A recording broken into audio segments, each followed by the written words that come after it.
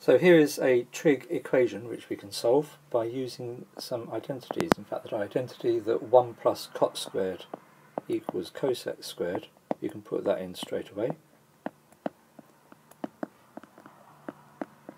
Then multiply out the brackets,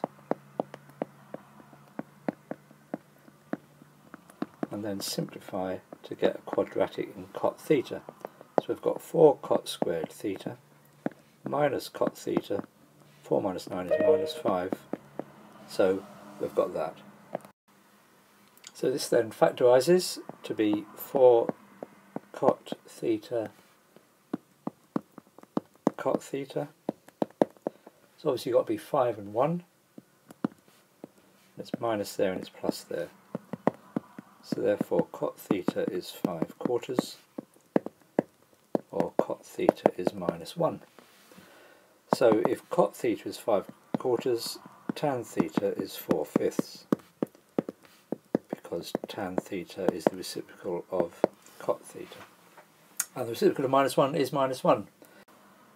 And so therefore, solving in the normal way, we get theta is 38.7 degrees, and because the tan graph looks like this, then that's 38.7. This is 180 plus 38.7, so that's 218.7. Tan theta is minus 1.